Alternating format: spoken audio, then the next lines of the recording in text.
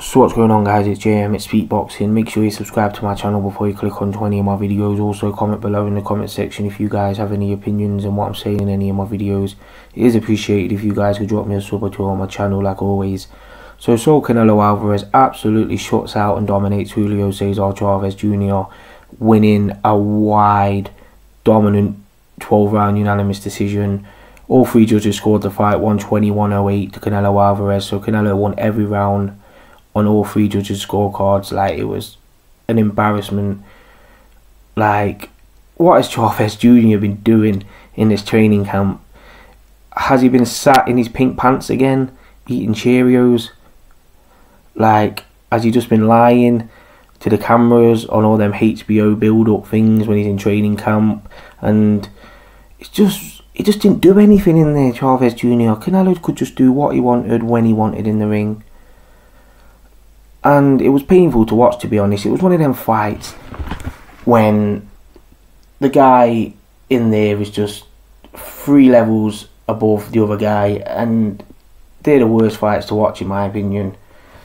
Like, Canelo did fantastic in there. He showed that he's a top level fighter, that he's one of the best fighters in the world, but it's just all the build up for this fight, and it turned out to be a complete mismatch. Chavez Jr. didn't even try a leg in there. It was like he knew Canelo was the better fighter after 2 or 3 rounds, and he just gave up. It's like he tried to box Canelo for the first couple of rounds. Why? Like I said, that Chavez Jr. might need to establish some reach advantages over Canelo in there, try and use his reach and height, but he tried that, didn't work, because he's not a good boxer, Chavez Jr. at all. And then he tried his old style, reverted back to his normal style of just coming forward, trying to get on the inside. But when he was getting on the inside, he wasn't doing anything. It was like he knew if he flowed on Canelo, Canelo was going to counter him, so he didn't throw anything. It was like he was too scared to throw anything on Canelo.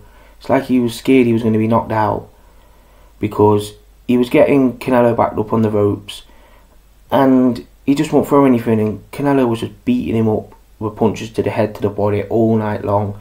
Busted his nose, busted his eye, and the Mexican fans in the arena were not happy at all. Chavez Jr. was being booed after about the 5th or 6th round, because he just completely bottled it. He just completely froze. Like, I don't know where Chavez Jr. goes from here now. Like, after that performance, I don't know where he can go in his career. He may need to think about if he should continue his career, because that performance there was his chance. Well, that fight there was his chance, and on that performance, I don't see his career continuing. I really don't. Like, people have stayed up in the UK like myself to watch this fight at 4:30 or 5 in the morning, and it was just terrible to watch. So yeah, I'm not going to go on too much about this. I really want to go to sleep. So yeah, Canelo Alvarez completely beats up and batters Julio Cesar Chavez Jr. and wins a massive, wide 12-round unanimous decision. I haven't watched the post-fight interviews. Hopefully we're closer to the Canelo Golovkin fight, because that's the fight I want to see now. Hopefully something is mentioned in the post-fight interview. I'll have to go and look at them tomorrow, or just go and look on Twitter and see what people are saying about them. But anyway, comment below in the comment section. It's JM, it's Speakboxing.